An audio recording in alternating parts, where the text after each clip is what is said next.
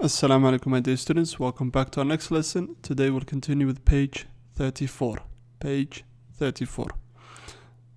kusoo dhawaada casharkeeni ku xigay maanta waxaanu sii wadan doonaa insha Allah bogga 4 So on this page we have the present tense of the verb to have.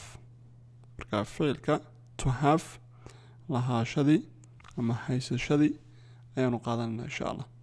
So here we have the positive and the negative like the other lessons we had. So I have anu waxaan haystaa, you have adu waxaad haysataa, he has isaga wuxuu haystaa, wuxuu leeyahay ama hayshadii ama lahaantii. So this is what it continues, and then here the negative you have I do not, like you say he, ye, she, ye, it becomes does. Okay, xagana have you have, like you say he, she, ye, it waxaweyaan has. Okay, saasay saddexdaas ku kala duwan yihiin kuwa kale ka duwan yihiin. So let's take some examples. I have a little hard sofa. Anu waxaan leenahay, anu waxaan haystaa, waxaan leeyahay sofa yaroo adag, ma fadhi yaroo adag. I don't have a little hard sofa. Ma lihi fadhi yaroo adag, ama ma haysto. You have a big soft chair. Waxaad haysataa fadhi ama kursi aad u weyn oo jilicsan. You don't have a big soft chair. Ma haysatid fadhi weyn oo aad u jilicsan. It has thin walls and a weak floor. Waxay leedahay gidaaro khafiifan iyo dhul liita ama daciifa tabcansan. It doesn't have thin walls or a weak floor. Ma laha gidaaro khafiifan ama dhul liita. Marka floor inta badan waxa weeyaan dhulka guriga. So when we're talking about weak waa tabcan ama wuu jabay ama waa tabcan wuu isku jabi karaa. She has some new light blue curtains. Iyadoo waxay leedahay ama waxay haysataa dahyo. Curtains waa daha cusub oo iftiin bluega. Then the opposite is she doesn't have any new light blue curtains. Ma haysato ama ma laha dah cusub oo blue iftiina. So now let's look at the question, positive and negative. So the same way these two become do. He, she, it is does. So do I have, maan haystaa man leeyahay. Do you have, miyaad leedahay. Does he have, miyaad haysataa, isagu muu haystaa. Does she have, iyadu miyay haysataa mise miyay leedahay. Does it have, miyuu leeyahay. And then the negative becomes don't, except for he, she, it becomes doesn't. Okay? Mar walba saddexdaas ka duwan kuwa kale. So let's take some examples. Do I have your new telephone number? Miyaan haystaa lambarkaaga cusba? Don't I have your new telephone number? Miyaanan haysan telefoonkaaga cusba? Do you have this old pencil box? Miyaad haysataa qalin boxka ama qalin pencilka kartoonkiisii gaboobay. So pencil waa qalin qoriga ama qalin pencilka. Don't you have his old pencil box? Miyaanad haysan, miyaanad hayn qalin pencilka kartoonkii gaboobay kiisi. Marka his waa isaga qof kale alaabtiisi. Does it have any fresh green leaves?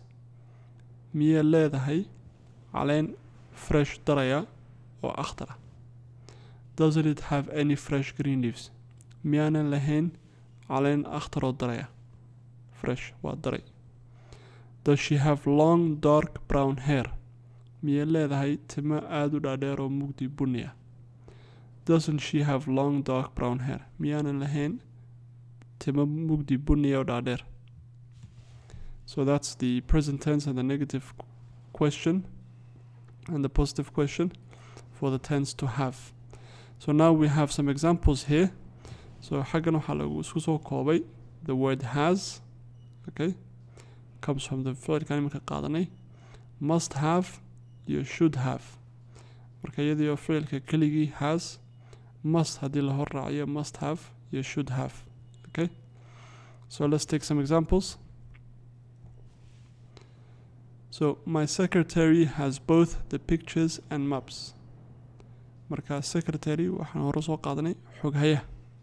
qofka xogaaya xafiiska ku fadhiya has both the pictures and maps waxay haysataa wuxuu hayaa male ama female bay noqon kartaa sawiradii iyo khariiradii labadaba waa haysa my secretary must have both the pictures and maps xogaayayga waa inuu hayaa waa inay haysaa sawiradii iyo khariiradii labadaba my secretary should have both the pictures and maps xogaayayga waa inuu hayaa ama waa inay haysaa labadii sawiradii iyo khariiradiiba marka has iyo must have way kala adag yihiin shouldna waa inay haysaa ama waa inuu hayaa marka must have waa waajib inuu hayo so marka way kala adag yihiin saddexda so that's how we're going to go through it so what I want you to do for the rest of the sentences these are quite straightforward so box waxweyn kartoon walba ama box walba bottles waa quraaradihii and then here we have toilets you already know what those is musqulihii thick carpet waa roogii and then on this side we have grandfather waa awowgii marka awowga hooyey awowga aabo labadaba fun marka fun waxa weeyaan farxad ama xaraabo meeran and then here shower waa tuushka isaguna and then this one we have bath isaguna waa sixnigii lagu meeranay ama meerashadii marka ciyaalka waxay meedhaan before bedtime intaana la seexan hurdada kahor so I want you to go through all these sentences and try to understand them by yourself because all the words you've already gone through in terms of the vocabulary hore soo wada qaatay kelmadahan oo dhan and then we're going to go through the other we come back again and then we're going to go through the other parts inshallah marka kuwan soo akhrista try to make your own sentence inaad mar walba aad gelisid have must have you should have jazakallah khairan see you in the next lesson assalamu alaikum